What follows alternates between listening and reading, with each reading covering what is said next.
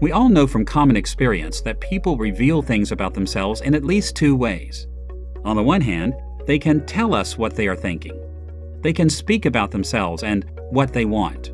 But on the other hand, we can also learn a lot about other people by what they do.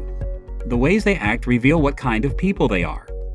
When we look at Scripture, it quickly becomes clear that the Bible often speaks of God revealing Himself in His actions. For example, listen to the celebration of God's revelation in Psalm 98, verses 2 and 3. The Lord has made known His salvation.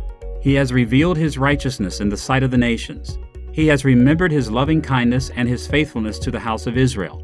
All the ends of the earth have seen the salvation of our God.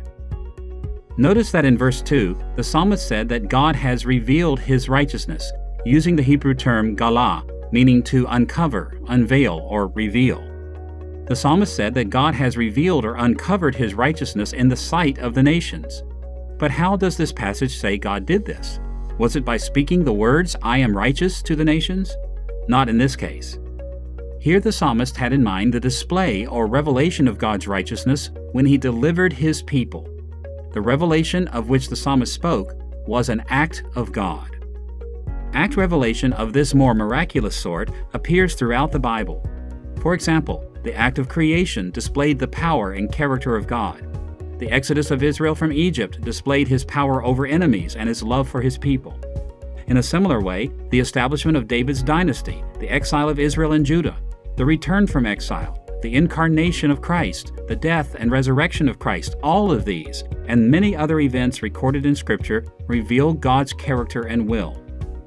At the same time, while evangelical biblical theologians have stressed the importance of act revelation, they have also affirmed the crucial need for word revelation, that is, verbal revelation from God. In the Scriptures, God does not merely act. He also talks about His actions. He explains His actions with words. Consider, for instance, in Mark chapter 3, verses 22 and 23, how Jesus' exorcisms were misunderstood by some and how Jesus gave the true interpretation of His actions. The teachers of the law who came down from Jerusalem said, "He is possessed by Beelzebub. By the prince of demons he is driving out demons." So Jesus called them and spoke to them in parables.